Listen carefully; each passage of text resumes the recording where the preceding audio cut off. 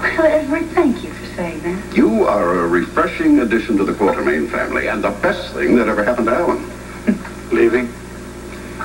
Where are you off to so suddenly? I have an appointment.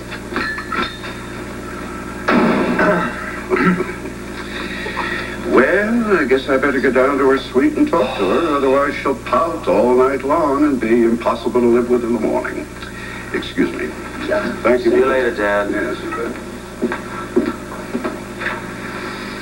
Oh, dear. What happened? Jealousy. Tracy? That's right. She couldn't handle Dad's show of affection toward you. Oh, come on. I can't believe that. My darling, I've seen it happen all my life, even with my mother. What? Her own mother? I've also seen it happen in reverse, with my father jealous over men that Tracy was fascinated with. To say the least, it's a very complex and volatile relationship.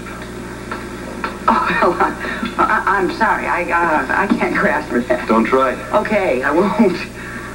I'm just thankful that we have a simple, straightforward relationship. Yes, so am I. Hello? Oh, hi, Rick. Yeah, she's here. Hang on. It's Rick, and he wants to talk to you. Oh, hi, Rick. Oh, of course you weren't interrupting. I mean, you know, I always have time to talk to you. What's up? Oh, sure. Oh, well, he wanted to know if I could take over his rounds for him in the morning. So what were they all up to tonight? Oh, just a quiet evening.